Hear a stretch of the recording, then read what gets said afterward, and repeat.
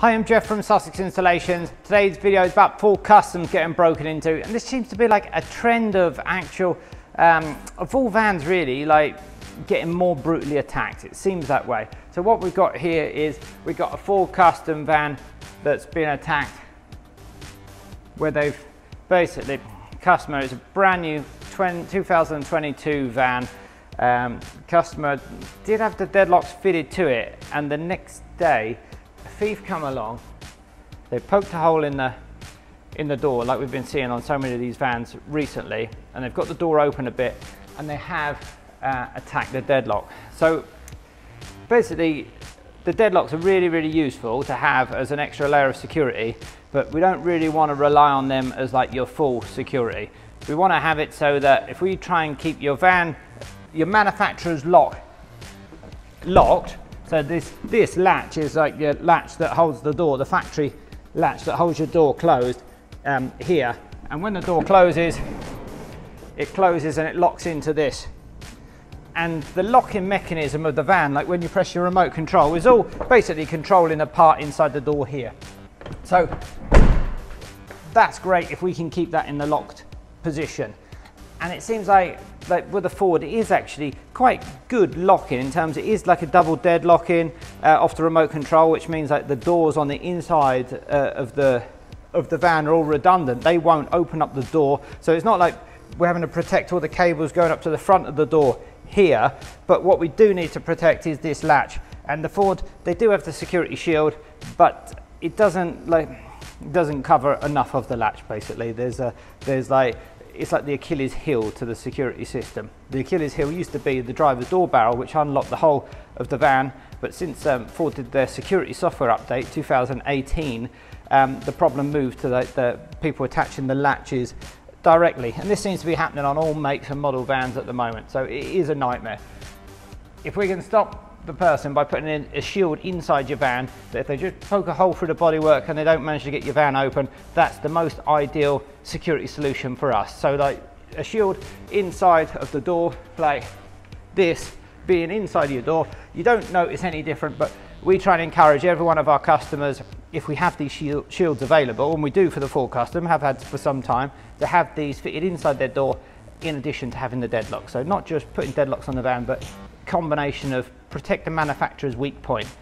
Some van models, the manufacturer's weak point, you see there's a video on our channel from a few years ago where the guy actually unlocks the whole van with his bare hands. But the weak point on this van, as it stands, side load door and barn door, is the latch mechanism. People attacking them. So making a hole through the bodywork, and then I'm not showing exactly how they're getting into the van, but they're making a hole through the bodywork, they're attacking the latch, and they're getting in the van.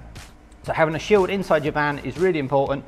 If we can stop a thief at that point, if they just poke a hole through and they don't manage to get the van standard locking unlocked, then really there's no point in them having an attack of your deadlock. Like, you know, unless they're really silly or just an absolute brute, which I guess obviously some of them are, there's no point in them having a go at a deadlock and attacking a deadlock if they haven't got past the manufacturer's lock. So if we can stop them at this point, and you've just got a hole in your bodywork, but your van didn't get broken into and they didn't attack your deadlock, that's the ideal thing. And we've got a solution for that. We can fit an external repair shield. So that's our external shield. That will cover up that damage.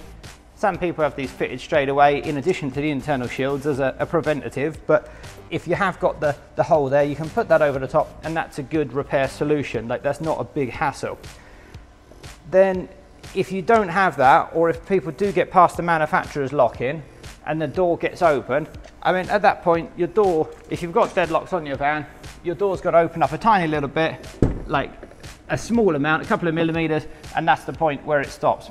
At that point, then a lot of the thieves will walk away because they can't get in your van because the deadlocks are there. But then there might be some who are tempted to attack the deadlocks and have a go at the van.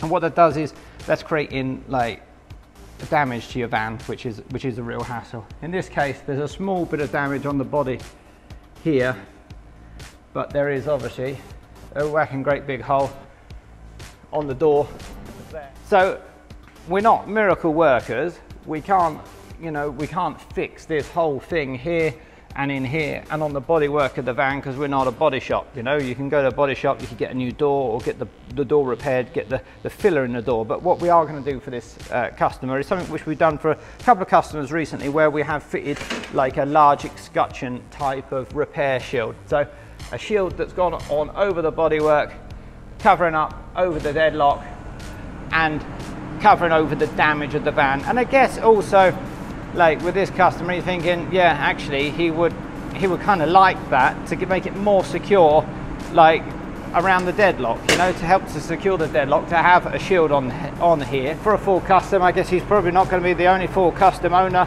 that's going to want an attack shield for the deadlock, for the barn door or the side load door. So like we like to offer development, we like to do development for current important model vans such as this full custom, where we have many customers that own these. So this is really important to us to do something.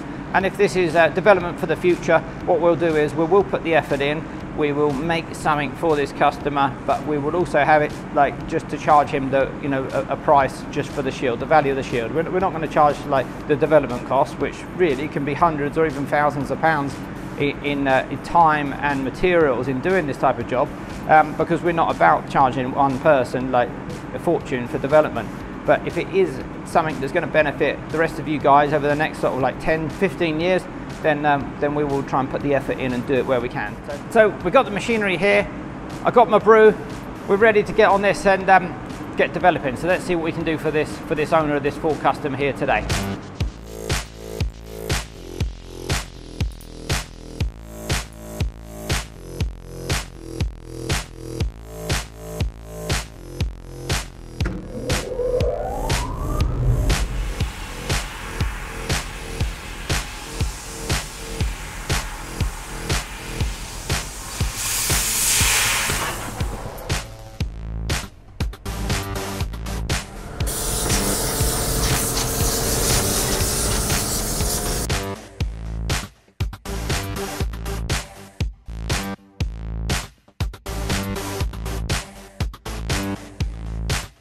So we're kind of up against it today, really. We've got our shield holes in position. We've done a test fit. We haven't put the real shield. We haven't made the real shield. I'm about to cut that out in a minute. Cut out like the damage. So we're looking to do something with that too. I did manage to draw something to cover that up, an extra like a fore end for a lock case. I've got that just there. Come off the laser now, so that's the fore end of the lock case, a replacement one, which has an extra piece of meat over on the left hand side to cover up a lot of that damage.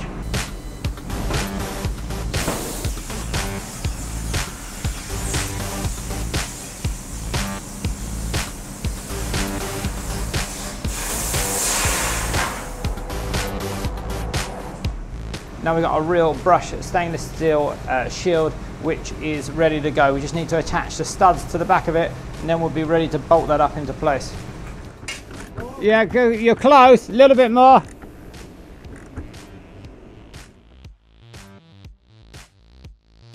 So here we go, hopefully we're getting somewhere now. This is the barn door escutcheon repair that's going on the laser now cutting. Flip it around, I'll show you that.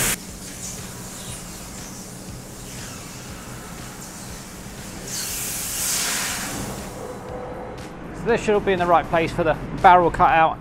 This is the brushed stainless steel finish. I've just got to put the studs onto it. We've got a jig ready. We've got the holes in the van ready to go. I did go over 1mm from where I had our test one because it was like a tiny bit out, didn't quite go flush with the edge. So this one should be perfect. So let's get these studs on here now and let's get this on the van because it's nearly at the end of the day. The day's just flown by today. Time flies when you're having fun, as they say. You dropped the washer. No, I didn't. You dropped the washer when you touched the plate. You picked it up? Someone dropped the washer. Yeah, so I'm always cleaning up after. The reveal, Danny, hey? I'm doing it because Matt is around, so... What? There you go. The other day we left the corner up ready for the reveal later on and he walked past and saw it. Oh, pulled it off for us, Matt. And then I did tell him, it was like, oh shit. Okay, so we have finished. That's it. Job done. We have this van repaired as much as we can. Obviously not body shop repair, but we have covered over this main damage on the exterior of the van. We have managed to do something with the big gaping hole that was inside the door there as well by fitting a large fore end, which I did design today for this. We fitted our external shield on the side load door. We fitted our internal shield inside the side load door, protecting that latch mechanism in there. The barn door, we've done another escutcheon security shield. Customer said he would like one on that back door too, so we have done one, and I got the feeling that he's not going to be the last Ford custom owner with a Deadlock attack, unfortunately. Barn door external shield, we fitted the barn door internal shield, which is inside of there. We have also fitted our PIR, which integrates into the factory fitted alarm.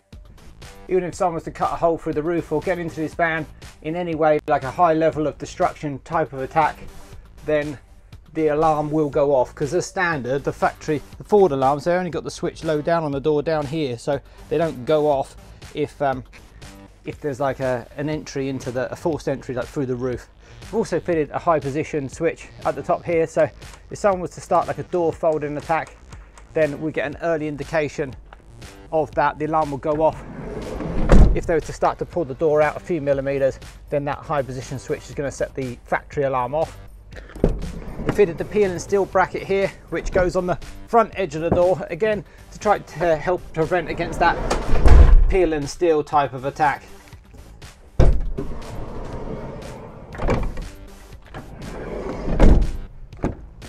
And then the overdue port protector. So if you're looking for Deadlock repair, if you're looking for security for your Ford custom van or any other van, get in touch via the website. It's www.sussexinstallations.co.uk. Thanks for watching.